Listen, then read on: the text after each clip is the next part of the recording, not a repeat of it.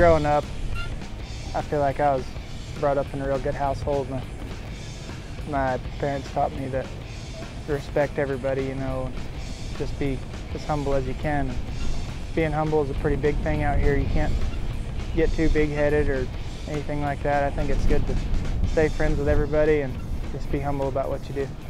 Something about the big situations, it makes me have a sense of calmness, I think. It's almost like you're more nervous than you usually would be, but I feel like a little bit of nerves are good, and sometimes the smaller stuff you just get a little bit too relaxed and you make simple mistakes. But I like being at the big stuff, the environment, the crowd, and knowing that you're open for a lot of money. It makes it worthwhile for me just for those moments.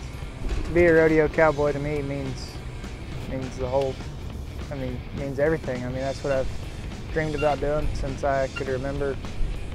As young as I could be, I always wanted to rope, and I would sit up late at night every night on school nights waiting for the NFR to come on, because I was on the East Coast. I'd stay up all night, not get no sleep hardly, and that's what I thought about all year, just waiting for the NFR to come on. I dreamed about it.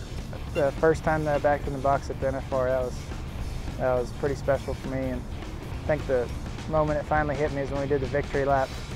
Come hauling butt through there, and there's all the people, you know, seen it on TV, but it was pretty incredible, that feeling I had. I kind of think you create your own luck, but I don't know, there's definitely there's a small factor of drawing that goes into it, you know. You can't help some things if your steer stops or something like that, but I think when it comes to winning the World Championship, you create your own luck throughout the year. You're going to have enough chances to win enough to be the world champ.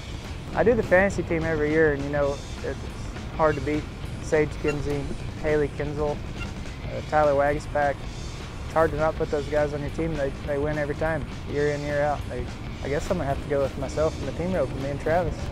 That's the one we're betting on in the arena, so might as well bet on them outside the arena.